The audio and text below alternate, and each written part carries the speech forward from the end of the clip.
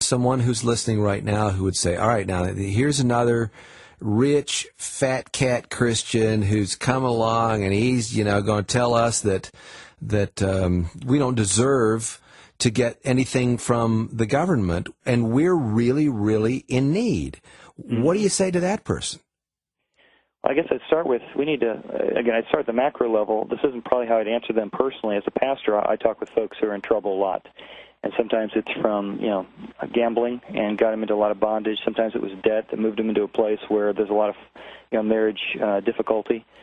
So from a pastoral perspective, I'd probably handle this a little differently than how I'm going to answer this initially, which is, why are we in so much trouble? And why is it hard to find a job? Why did my house price drop by 20% or 30%? We need to understand what's driven this thing. Governments don't have any money. They can only take money, and they only have three sources for it. And one is they tax the producer.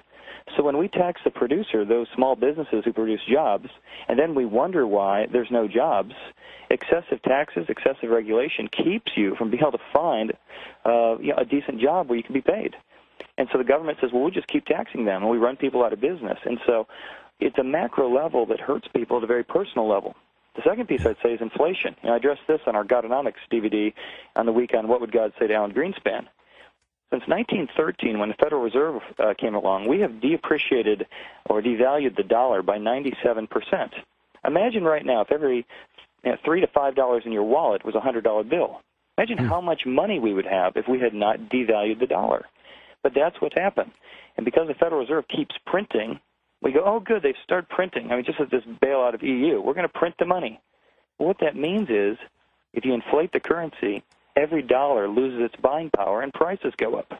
My grandpa used to say, we'd go to McDonald's together, and he'd say, I remember when the ice cream cost 26 cents, Chad.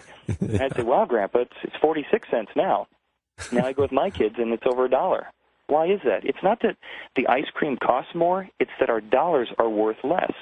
You can go to the U.S. government labor and statistics and type in, how much are my $1980 worth? And they'll tell you, here's how much we've devalued your currency. And in the name of helping the poor, you destroy the currency, which ends up hurting the poor, the very people we say we're trying to help. And that's why the prophets say over and over again that God loves just weights, and an unjust weight is an abomination.